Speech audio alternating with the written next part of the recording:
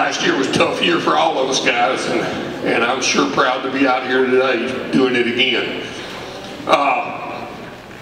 First thing I'd say to you, I intend to enjoy this and have fun.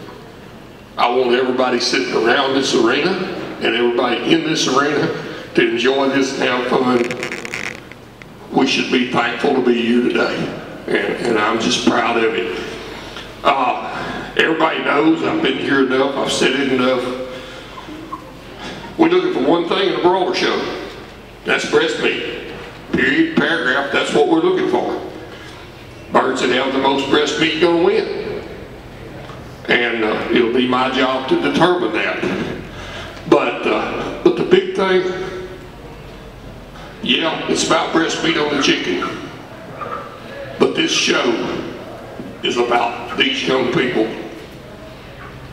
and raising fine young people and people.